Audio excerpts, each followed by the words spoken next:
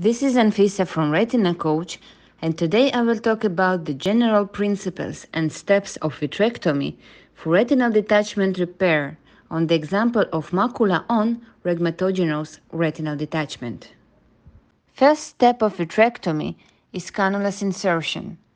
In this case, the patient is phakic, thus 3 cannulas were placed 4 mm from the limbus, one for infusion, one for instruments like vitrector, forceps or flute needle, and one for the light. Before opening the infusion system inside the eye, essential to check that infusion was placed into the vitreous cavity and not under the detached retina, because entering fluid under the retina will worsen the retinal detachment. More than 3 cannulas can be inserted if needed, depending on the case and surgeon preferences. The next step of retinal detachment repair case is a core vitrectomy. Core vitrectomy is a debulking of the central part of the vitreous. This step is important for removing of any vitreous tractions on the retina, allowing safe instruments insertion during the surgery and creating the space for dye injections. After core vitrectomy, posterior vitreous detachment should be provided or confirmed. In previous videos, I talked about PVD induction techniques and chromovitrectomy. In this case, triamcinolone was injected to confirm the posterior vitreous detachment had already happened, and no residual undetached cortical vitreous have been remained.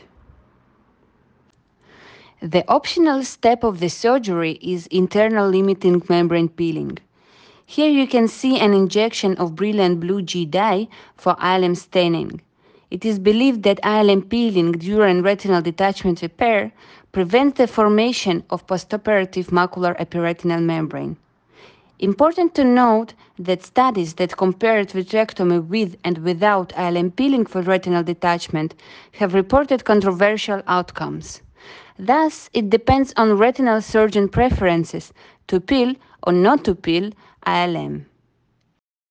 The goal of the surgery for retinal detachment is to achieve successful retinal reattachment by treating all retinal breaks and relieving all vitreous tractions. Therefore, shaving of the vitreous base with a scleral depression 360 degrees to remove any peripheral traction is a worthwhile step of the surgery. The next step is subretinal fluid drainage and retinal flattening. Multiple techniques exist to achieve this goal. Further, I will talk about these techniques. Current video shows that retinal flattening is achieved by fluid-air exchange and simultaneous passive aspiration of fluid from the vitreous cavity and subretinal space by a flute needle. You can see that the cannula tip placed above the retinal tear to avoid retinal incarceration. After retinal reattachment, endolaser should be done to create a barrier around the retinal breaks. In our case, laser was done 360 degrees. Scarring of laser burns allows chororetinal adhesion only after around 2 weeks. Thus, another crucial step in treating retinal detachment is using an endotamponade until the scars around the retinal breaks become stable. Cannula's removal completes the case, and sclerotomy suturing is optional. Self-sealing of sclerotomies in small gauge vitrectomy allows to leave them unsutured, like you see in this video.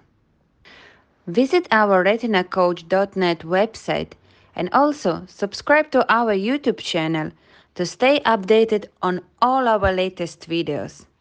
Thank you for your attention.